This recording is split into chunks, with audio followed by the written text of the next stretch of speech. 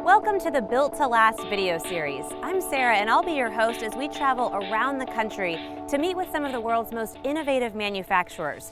We're touring shop floors and getting up close with massive machinery, and it's all in an effort to show how products you use every day truly are built to last. Today we've traveled just outside of Cleveland to Wadsworth, Ohio. We're visiting one of the world's largest manufacturers, Parker-Hannifin. Here, they're known for making the Parker T-slot aluminum frame. And if you don't know what that is, that's okay. We're gonna go inside and find out.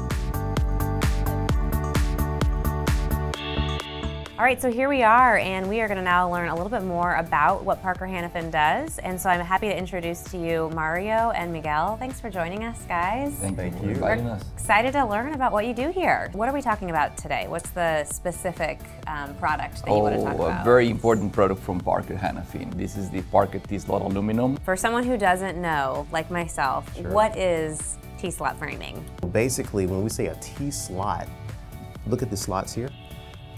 They're shaped like a letter T. So that's where you're putting your T-nuts and making your fastening connections either here or also at the ends as well. But you can take this and modify it and use this to create, like your tables and workbenches, lean structures as well. It's very modular as well.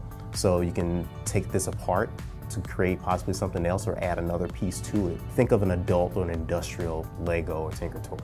So you literally can take this particular piece of profile and create just about whatever you want to out of it. Mario, talk a little bit about what makes you guys different. We are taking the aluminum extrusion business to that next level where we're introducing more digital tools. We are actually introducing our Parker T-slot aluminum design architect, which is the design software that not only our engineers will be able to use, but our customers will be able to use it as well. The customer can download it from the web, they can get a bill of material, they can generate a PDF data sheet, they can take that file and actually send it in to our engineers and to like a design center as well. And then the nice thing is the customer has the same type of software, we have the same platform as well, and we can speak on the same level. When you're putting the profiles together, it's able to figure out what fasteners you need, where the holes go. And again, all that information comes up in the bill of material. So you don't necessarily have to deal with this product on a day-to-day basis. Well, I'm excited to go and see how you go from step one to completion, like you said, keeping that end product and end game in mind. So let's go check out the shop floor. All right, let's do it.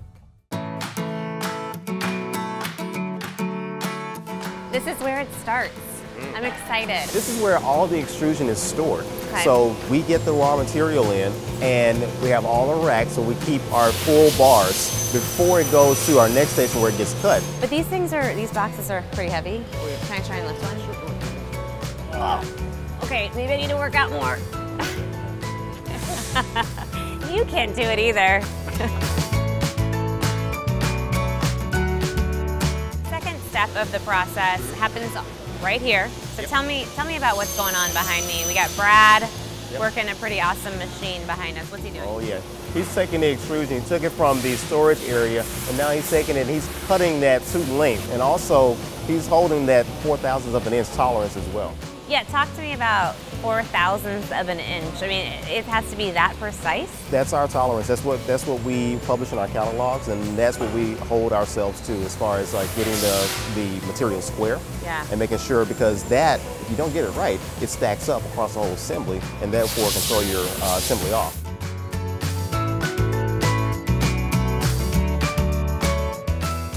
We'll have Mario tell us what John is doing. John is taking the end of the extrusion, and you see he's going through and putting a tapped hole at the end of the extrusion. So basically, you can take that now and be able to thread a fastener in there to be able to connect the pieces together. Now we need to make sure that we put the holes in the right place too.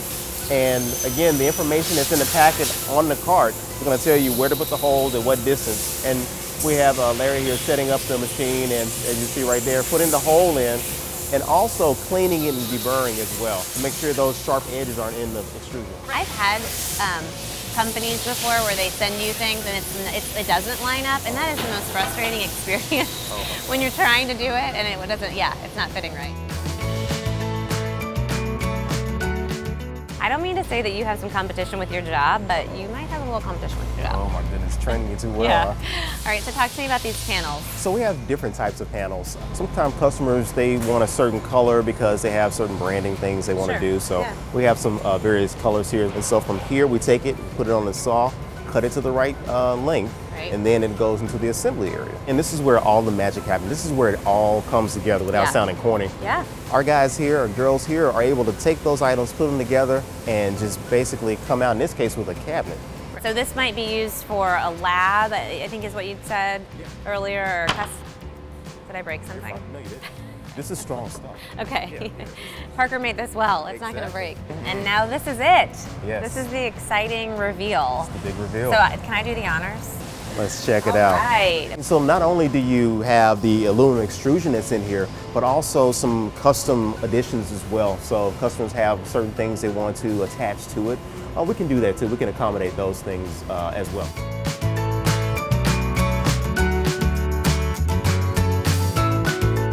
Mario, you were a great tour guide. I have to say that when I came into the shop floor, I had no idea what a T-slot was. And now I feel very educated on the process. So you did a really good job. Really? So you ready to build? You ready to, take the test on it? So, I don't know, I'm not taking a test or building anything. I'm going to leave that to you guys. But next time I see one of these carts or any of these products, I'll think of you. So, thank you. Yeah, thank you. you did a good job explaining it. Hey. Nice work. Hey, thank Thanks. you so much.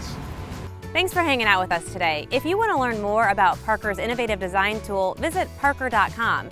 And to learn how your company can have an amazing digital experience too, check out PartsSolutions.com. Thanks for joining us.